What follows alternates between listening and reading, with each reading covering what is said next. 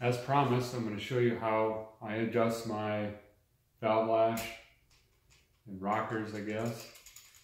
This is probably one of the most Google machine things on how to do, and it's, talking to my friends and other people, probably one of the most intimidating things, and it's one of the reasons most people shy away from cam installations is adjusting valves. And I've been doing this since probably, my first ever vehicle was always just jam a cam in it, don't worry about anything else. And I can promise you, I have tried every single imaginable way to adjust rocker arms that you've ever heard of. And this by far is the easiest way. There's only two things that my dad taught me, and both of them I do to this day, which is driving with your knee, with or without a cold beverage, and adjusting rocker arms. And if you knew my dad, you would know that anything that he teaches you is the easiest, fastest way humanly possible, because we're trying to put in minimal amount of effort to get a result. So I've been doing it that way since, and I promise you it works very well. I'm going to show you how to do that. I've got the motor in here tight. This is the easiest for me because you don't have to keep track of where you're at. You can walk away, come back. You can do whatever you want to do. You don't have to worry about the orientation. You don't have to worry about are you on the intake or the exhaust valve.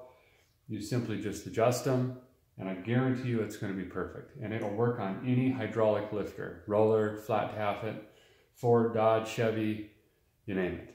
Okay? So all I'm going to do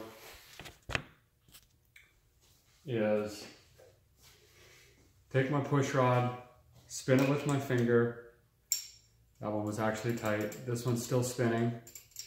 And I'm just going to gently tighten this up until there's a little bit of tension. And as soon as I feel that tension, I'm going to stop. I'm going to make sure that my socket isn't pressing down on the rocker. And I'm just going to go until I get tension right there. This one's loose. Keep going. I use a breaker bar because if I need to go backwards, I don't have to slide up here and keep adjusting it. I could just go the opposite direction. It has nothing to do with how hard I'm turning it. And all we're trying to do is get this to zero lash.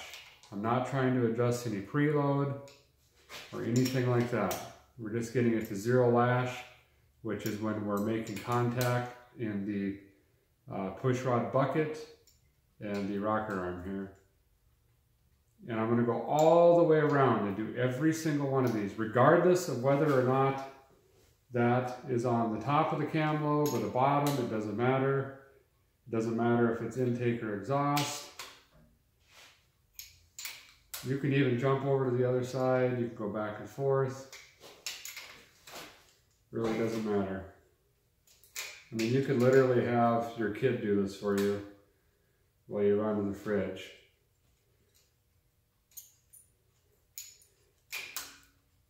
Keep spinning them between just roll it between your fingers. Very simple. You could do it in the car. Okay.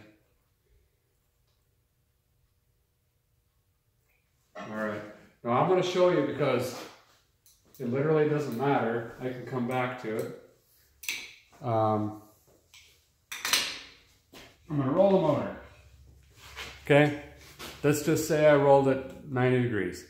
Doesn't matter. I usually do 90 degrees at a time. So I just grabbed the harmonic balancer, I rolled it over 90 degrees. Now I'll come down the same ones that I did, and typically you go all the way around, and I'm going to check if any are loose. See how this one's tight, this one's okay. Well, this one's loose again.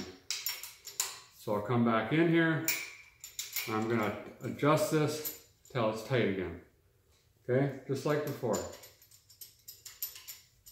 Keep going. So this one must have been on top of a cam lobe and it dropped down. Right there. This one's good. This one's loose. Come back over here.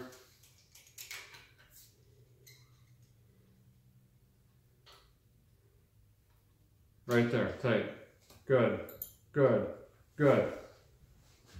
I'd do the other side again. Right? Now I'm going to spin it.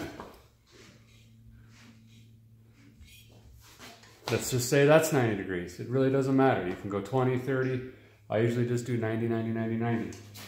I'd come down these again. Tight, tight, tight, tight, tight. Good, good, good. Okay? I'm gonna go about 3 revolutions, maybe 4. When I think I'm done, then all I've got to do at that point, well, I got some high-tech equipment here. All I've got to do at that point is I'm going to put my ratchet on my rocker, and I'm going to go, I like to go 3/4 turn. Don't listen to me, you do what you want to do, half, 3/4, but I go half, 3/4, okay? If I'm looking at the engine, I can start at 6 o'clock, I can start at noon, half, 3/4. That is going to be your preload. You just go down every single one, okay?